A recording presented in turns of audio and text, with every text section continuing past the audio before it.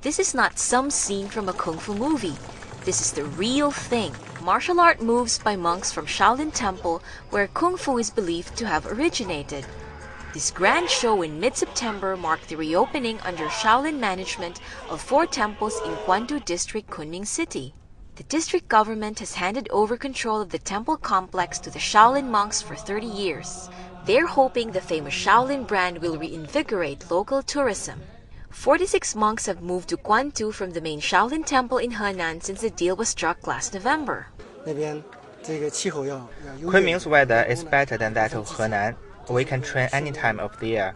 It's a good place for martial arts. I believe we will make a great progress here. The Shaolin monks put on free shows daily to attract visitors.